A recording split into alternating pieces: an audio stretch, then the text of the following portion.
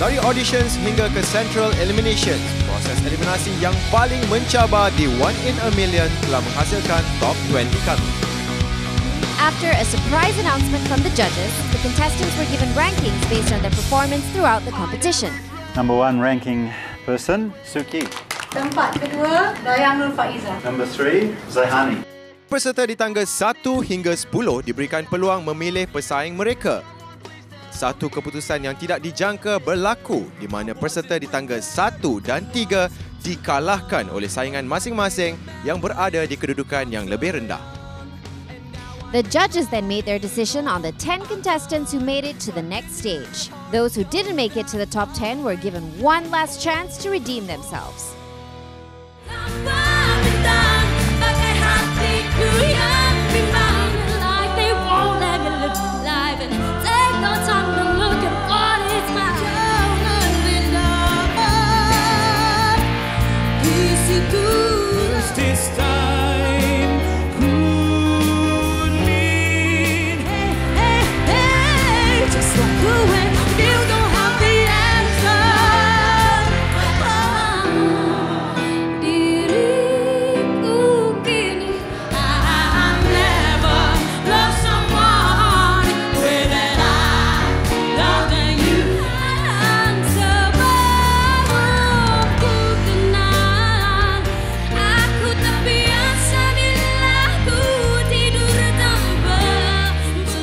Setelah seminggu talian mengundi dibuka, Malaysia telah memilih Suki sebagai peserta ke-11 untuk menyertai top 12 kami.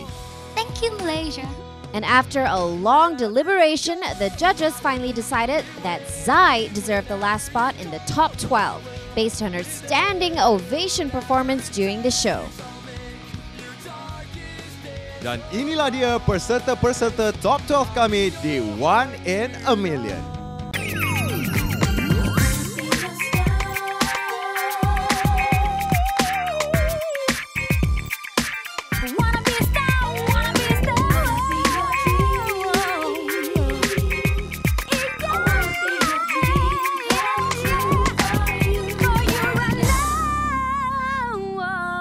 Hello Malaysia, saya Mama Alif bin Muhammad Sata atau Alif, berumur 16 tahun, berasal dari Kota Damansara, Selangor, dan saya berada dalam top 12 in One in a Million. Yes!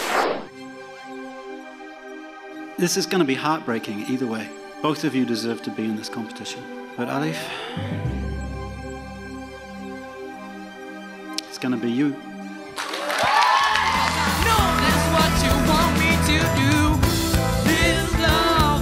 Perjalanan Alif dalam One in a Million bermula apabila Alif ke audition di Berjaya Times Square, Kuala Lumpur. First tu bila Alif sampai sana, sampai pukul 7 kan. Tu masuk dalam judging room pula pukul 8. Gila lama. So bila sampai dalam judging room tu, nervous yang teramat sangat. I'm here without you, baby, but you're still with me in my dreams. And tonight, it's only you and me, yeah. Yeah, it's got to be yes. Mengapa Alif menyertai One in a Million? Semestinya kerana RM1 juta. Ya, sebab tu lah. Alif sebenarnya nak menyerlahkan bakat Alif dalam bidang seni dan I nak tunjukkan bakat yang terpendam dalam diri Alif. Dalam pertandingan One in a Million, Alif lah paling muda. Sebab Syamin tu dia keluar awal sikit 3 bulan kan. Dia lahir bulan 6, saya bulan 9. So anyway, tak ada banyak beza sebenarnya. Cuma pengalaman je kan. Okay, kalau saya lihat daripada pengalaman saya tengok dia menyanyi, mungkin dari segi suara saya tidak begitu bimbang. Tapi mungkin bila berada di atas stage, mungkin keadaan gugup, itu yang sebanyak saya bantu dia.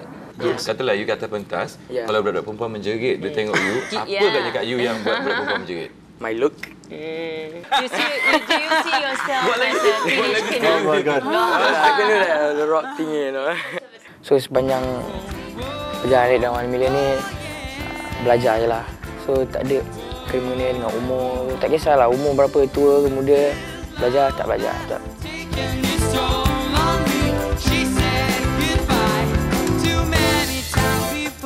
That was great. That was a lot of fun. Ujilah Alif bakat yang Alif ada dan kebolehan Alif untuk menghiburkan anda. So, vote for Alif. Hello, hi, I'm Farah Ashkin. I'm 27 years old, well, going to be 27 this November, and I'm from Kuala Lumpur.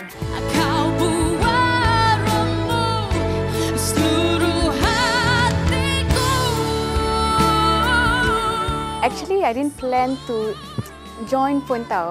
I thought, okay lah, tak apalah, nak start buat album and all. So, memang dengan tak ada plan nak nyanyi lagu apa semua, sampai sana okay lah, decided to sing Because of You by Kelly Clarkson. Because of you, I learned to play on the safe side so I don't get hurt. Because of you, I try my hardest just not only me, but everyone around me. Because of you, I am afraid. Oh my God, it's a yes. Thank you so much. Of course. You know, like rezeki kan? Like, you never know.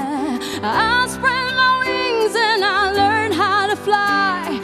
I'll do what it takes till I touch the sky. I'll make a wish, take a chance, make a change and break. When I took the blind test, memang nervous sangat-sangat. I'm glad I sang that song because I remember the judges gave good remarks. Diorang pun tak sangka that I was going to sing that song. But this one has got potential. I didn't expect that range. Betul lah. I got through the blind test, so Alhamdulillah. I think it's very smart of you to choose a man's song and trying to make it your own. And another thing is you won't be compared to another female singer. It's been pretty much a no-brainer as well. You know, you've figured out your style and your image and things now. But actually, I pun tak tahu apa strategi. I pun memang tak ada strategi. I just go with the flow.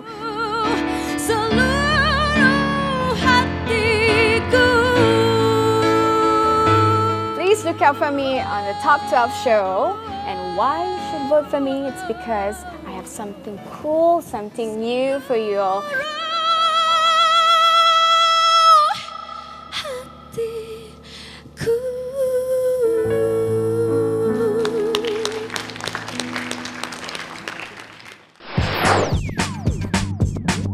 Hello, hi. Nama saya Alia, berumur 25 tahun, berasal daripada Johor Bahru dan sekarang Alia menetap di Kuala Lumpur. Alia berbintang Capricorn. Cukuplah saja berteman denganku. Alia as an artist before this, boleh tak diterima?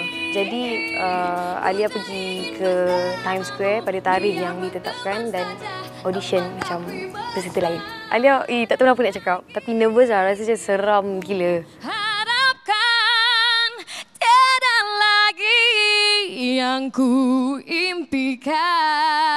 So it's a yes.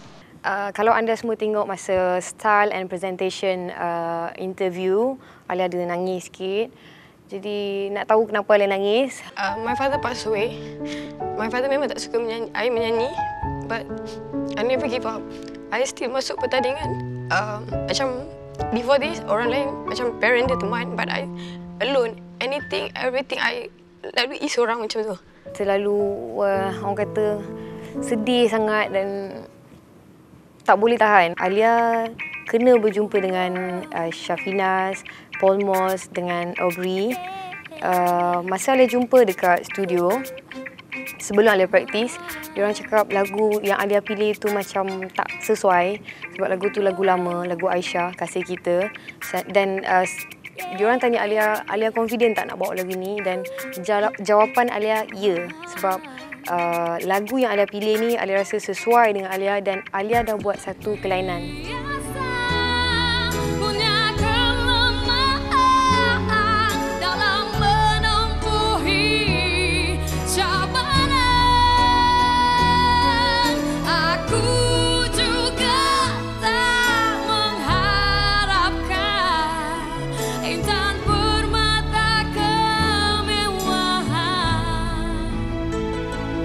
Cinta yang murni, keikhlasan.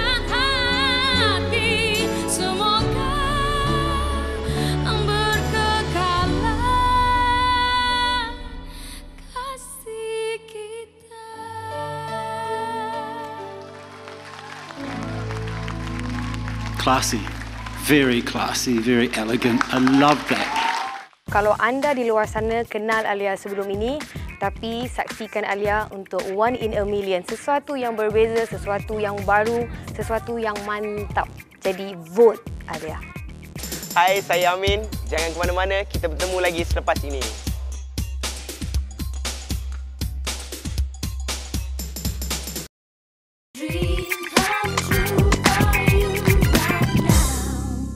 Hai, saya Syamin, umur 16 tahun. Saya datang jauh daripada JB semata-mata untuk masuk One in a Million ni.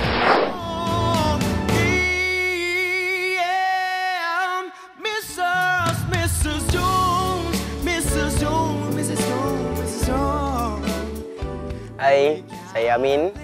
Saya berasal daripada Johor Bahru, berusia 16 tahun. Perjalanan saya dalam One in a Million bermula pada first kali di Kuala Lumpur. Dan pada masa itu, saya telah bawa lagu One Less yang dipopularkan oleh Taufik Batisa. So let's have one less kiss, one less touch, one less tender moment between us. Didn't try and push, didn't, too many boundaries, kept it within the range of what you can do. It's a yes. Woo. Terus itu, saya dapat ke peringkat top 100 dan di situ mereka telah memberi saya 4 lagu dan saya memilih lagu Mungkin Nanti dan di situlah saya praktis dengan Obi, dengan pianonya. Dan mungkin bila nanti kita akan bertemu lagi, satu pintaku jangan kau coba. Kenapa saya menyertai One in a Million ni? Sebab saya rasa saya dapat membantu keluarga saya daripada sini dan saya dapat menonjolkan lagi bakat saya dalam bidang nyanyian.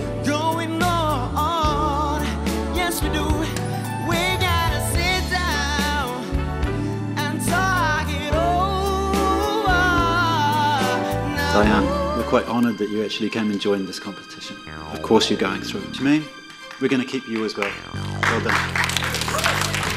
Zai, you were our number 3 ranked contestant and you chose Amin. I thought it was a good choice actually that you made. Amin, I'm sorry to tell you, I cannot say no to you. So congratulations. Kenapa saya menyertai One in a Million ni? Sebab saya rasa saya dapat membantu keluarga saya daripada sini dan saya dapat menonjolkan lagi bakat saya dalam bidang nyanyian dan industri. Saya ingin menaikkan industri muzik negara Malaysia. Kompetisi ni bermula saya banyak berjauhan dengan kawan-kawan saya di Johor sana dan saya memang miss sangat kat diorang sebab diorang yang banyak membantu saya dan always vote for me and seterusnya dia akan vote dan seterusnya dia akan vote dan akan vote. So I miss you all guys. Nama saya Annie, saya berusia 26 tahun. Saya berasal daripada Johor dan kini menetap di Seremban. Perasaan saya bila masuk ke dalam bilik judges, saya rasa gementar, nervous, kaki saya menggigil. Saya takut, macam orang nak bunuh saya.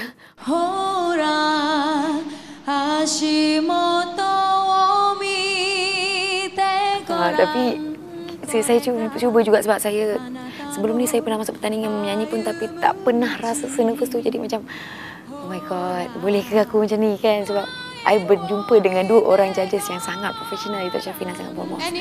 Sekarang ini buat apa?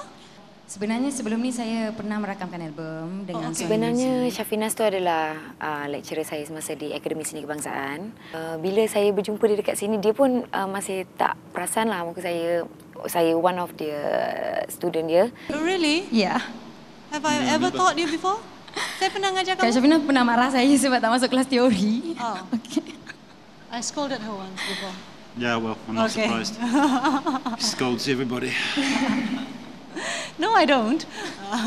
Kalaupun dia datang sebagai seorang cikgu pun, dia tetap seorang juri. Jadi saya rasa memang nervous lah. Kalau kita kata ya sekarang, you must be serious. Yes. You must be very focused. Okay? Okay. Alright. So it's a yes. Yes. Okay? Yes. It's a yes. Yeah.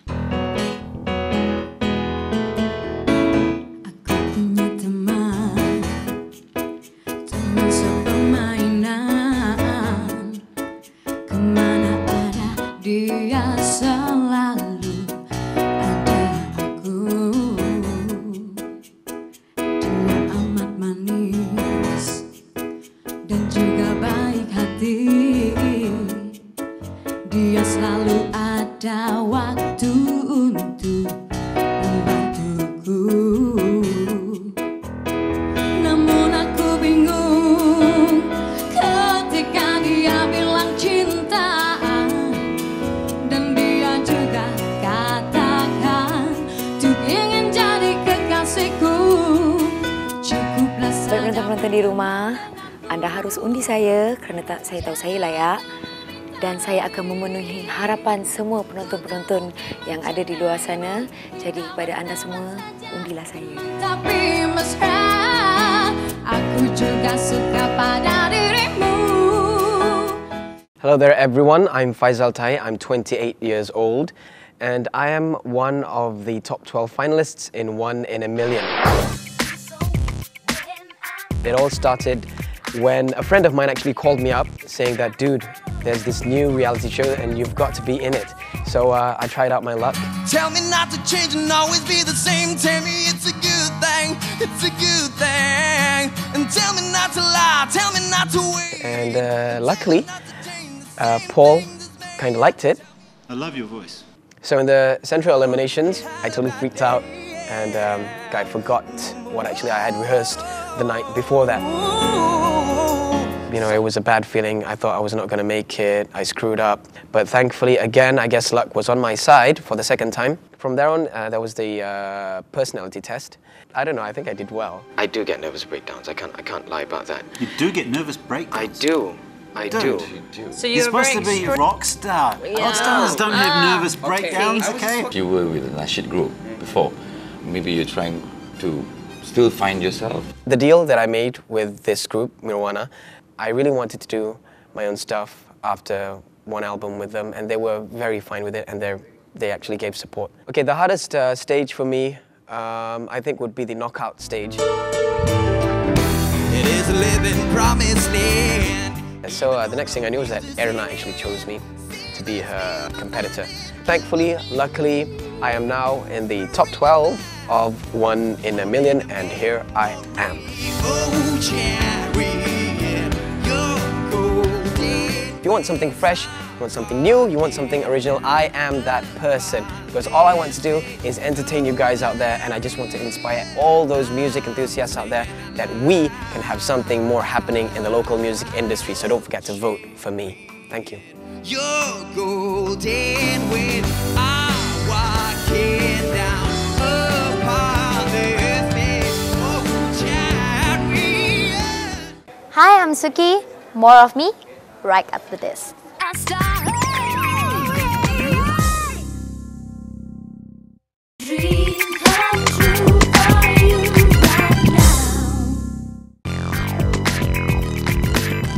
Hi, I'm Suki. I'm 16 years old and I'm from Seremban Negeri Sembilan. Hello. Hi. Hi. I joined 1 in a Million. It actually was an accident. I walked in the shopping mall and I saw they are having audition.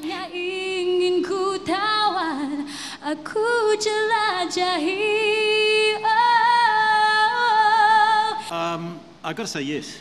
The natural talent's there. Yeah. During the first elimination round, we are given 4 songs, right? And I chose the song Complicated from Avril Lavigne. I'm comfortable with the song because I used to sing that song and I remember the lyrics, and it doesn't take me a very long time to learn that song actually. Tell me why you have to go and make things so complicated. See the way you're acting like you're somebody else gets me frustrated. I went in and I sing and I get through to the next round. But nobody's home. It's where she lies, broken inside. As a 16-year-old, do you find it tough to be with the rest of some of them are well-known names and they've done it before, and this is your, like... Not at all. Not at all. The stage that I really felt difficult is the knockout stage.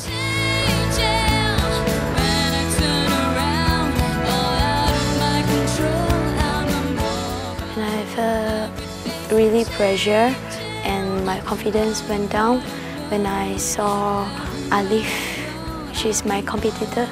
His performance was excellent. Suki, you were our #1 ranked contestant. You had first choice out of everyone to sing against, and you chose Alif to sing against. One of the stupidest things I've seen in ages.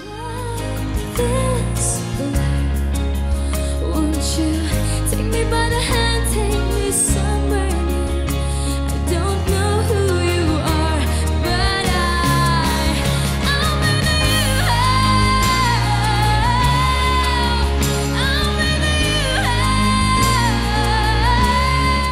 Malaysia's choice is Suki! Thank you, Malaysia. And now I'm in the top 12 of 1 in a million. Actually, it's quite shock.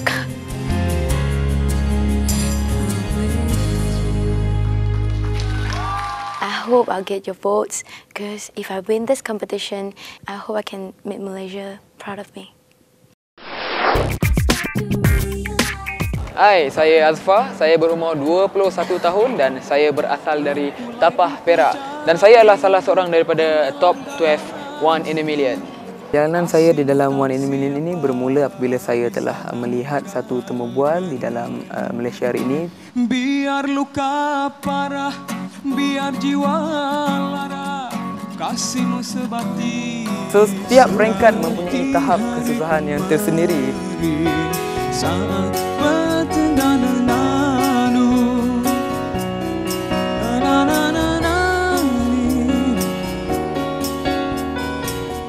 What happened? Tertukar lirik. Okey, salah satu peringkat yang telah saya lalui adalah blind test. Sebenarnya semasa ujian itu dilakukan, saya hanya fokus kepada mutu kualiti nyanyian saya. Rela lepaskan segala-gala yang ku ada, dan itu yang kau hajatkan. Good tone, and it's the right style. That is his style. Saya lebih terjebak lah, lebih banyak untuk show depan VIP sebelum ni, so saya lebih selesa dengan pakaian gini lah.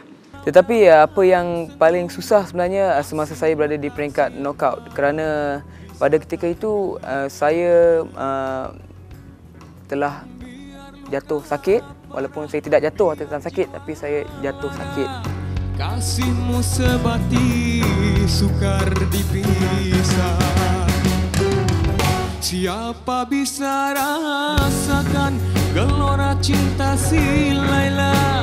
Siapa gerangan kalaulah bukan Majnun? Great talent, great voice. Love it. But it is like watching Donny Osmond perform M. Nasir.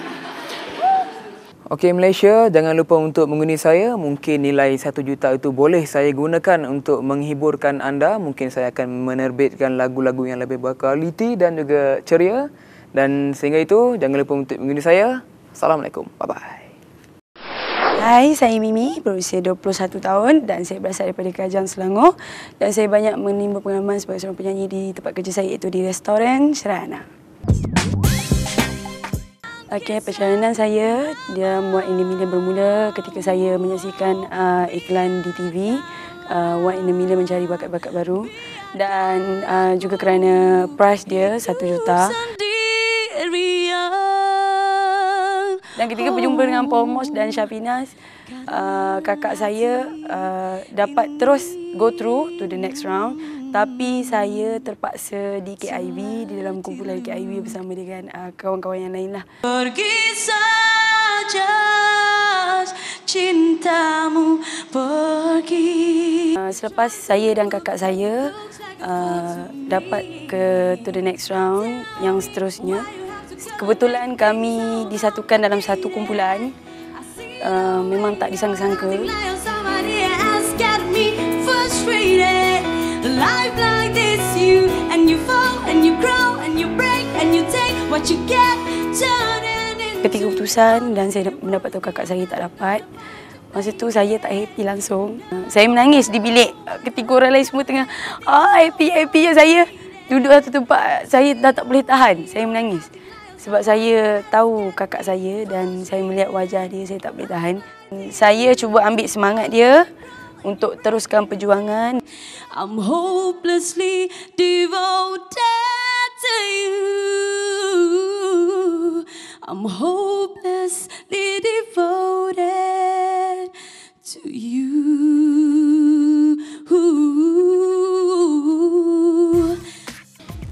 Is she pretty? You're sweet. You're sweet. But not pretty. Yelah, I tak lawa. You were sweet. It's the whole Awal package. dia berdalam. I think Yeah. the eyes. Yeah, eyes. Eyes. Yeah. Eyes Yeah, pretty. like Eyes is pretty. Get your skin The in order. The teeth have a problem. But they can be fixed these days. Yeah. Something real. I like the way that feels. Oh, as if you know me better than I ever knew myself.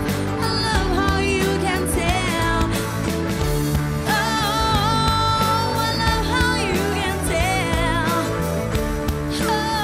Kenapa anda perlu mengundi saya? Saya rasa sebab saya mempunyai bakat dan saya rasa saya punya gaya nyanyian berlainan daripada penyanyi yang ada di Malaysia dan saya betul-betul mengharap undian anda untuk menyokong saya dalam One in a Million. Hi, I'm Dayang. We'll be right back with more One in a Million.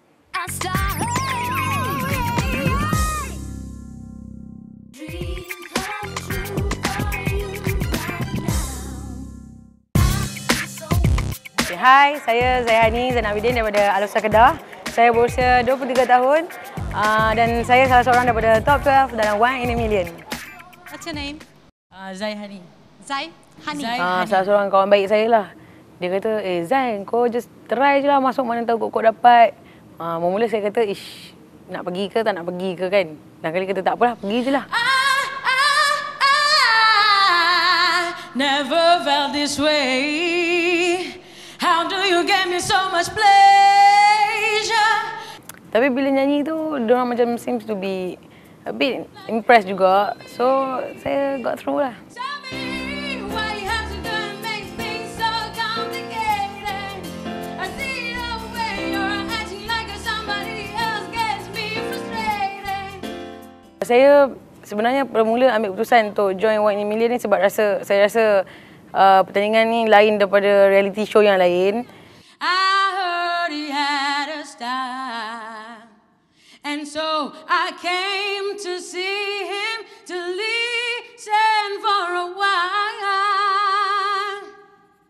Wow. Wow.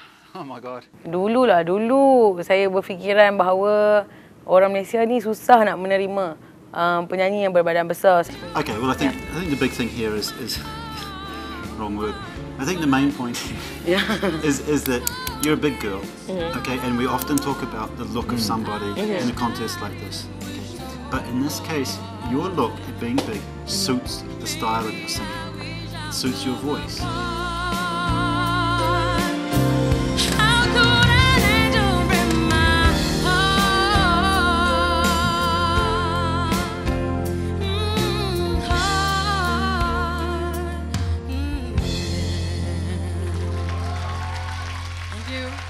Anda adalah seorang penyanyi yang saya rasa mempunyai suara yang begitu hebat sekali. Malam ini, what happened? Saya menunggu. Tak sampai-sampai bahagian tu. Yang akan menyebabkan saya kata, wow. You were our number 3 ranked contestant. Number 3. And you chose Amin to sing against, who was actually ranked number 20. Amin, I'm sorry to tell you, I cannot say no to you. So, congratulations.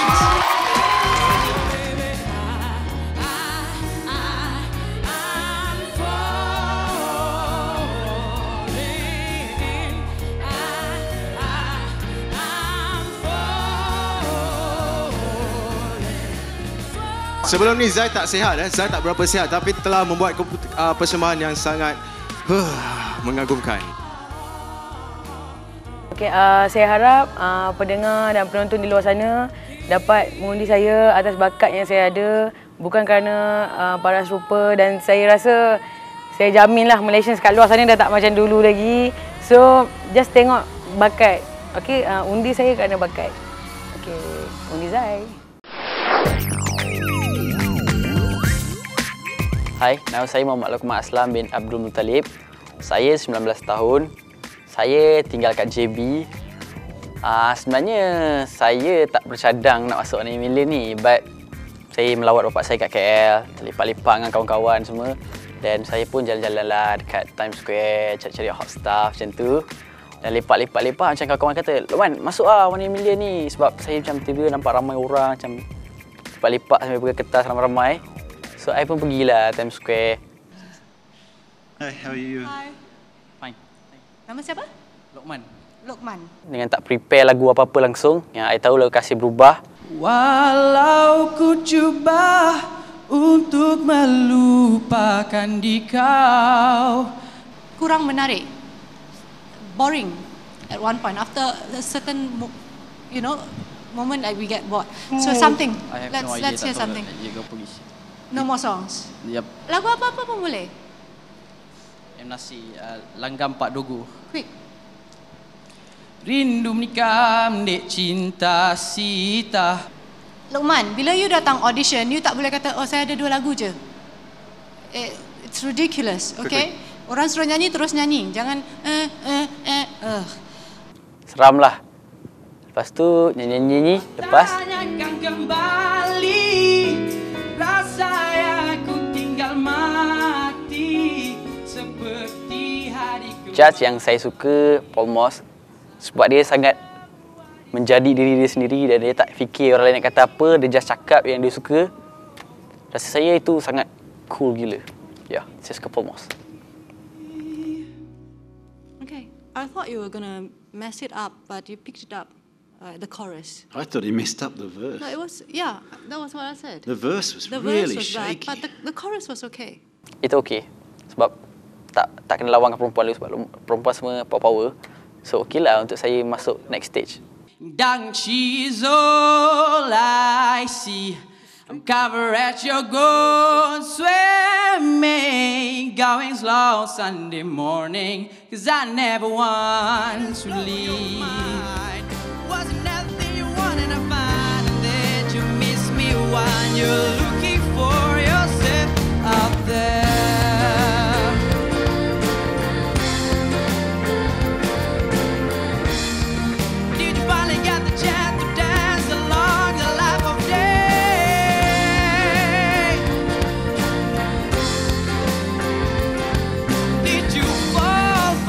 Hai Lokman, you ni cute lah. Memang cute sangat. Ya. You punya suara very light, floating. Ya. There were some really nice moments in your singing, but you punya suara kurang jelas. Lokman, we saw you at the auditions and you were the shy boy that wouldn't even speak. And now look at you. But still a lot more progress to go. Kenapa awak perlu vote saya? Sebab saya rasa saya boleh memberi inspirasi kepada orang yang seperti saya ni supaya ada keyakinan diri dan menjadi diri sendiri itu boleh pergi lagi jauh. Hai, saya Dana Faiza. Saya berumur 24 tahun dan berasal dari Kuching, Sarawak. Inilah satu-satunya singing competition yang terbuka untuk artis rakaman maksud Dayang. Ini juga bukan satu peluang untuk Dayang. Cuma masa sebelum Dayang masuk tu, Dayang memberi keputusan untuk masuk 1 million ni adalah pada hari terakhir audition di Times Square. Banyak sangat pendapat yang orang bagi Dayang kenapa. Ada yang okey, ada yang cakap apa yang masuk, ada yang ni semua-semua. Why are you entering this competition? I think this is the best platform for me to spread my wings.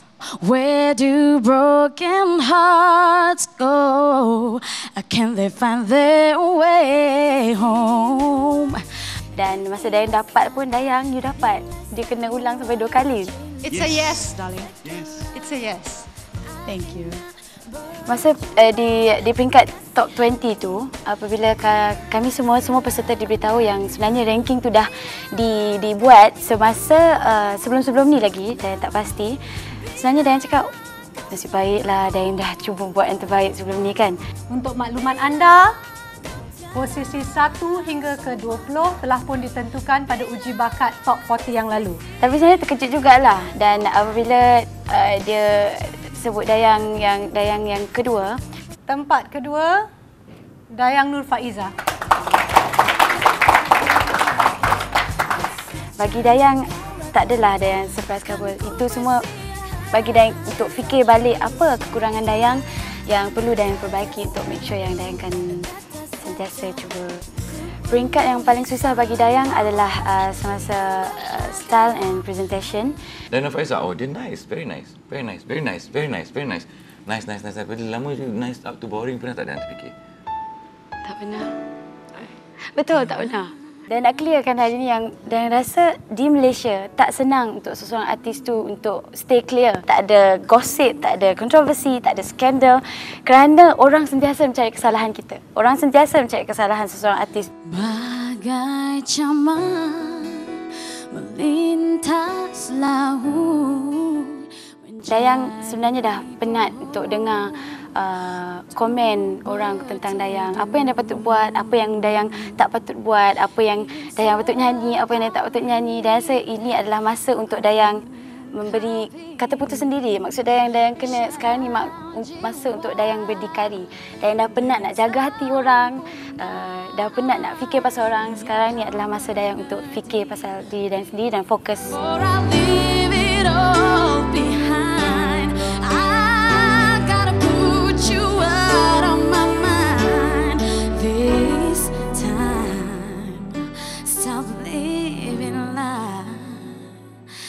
I guess I'm done.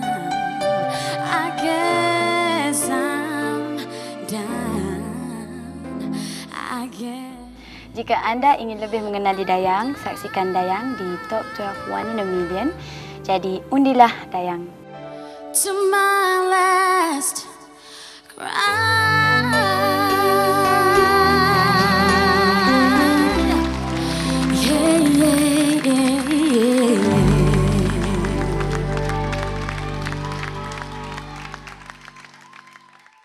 Dan inilah kesemua 12 peserta yang telah berjaya merebut tempat mereka di peringkat Top 12.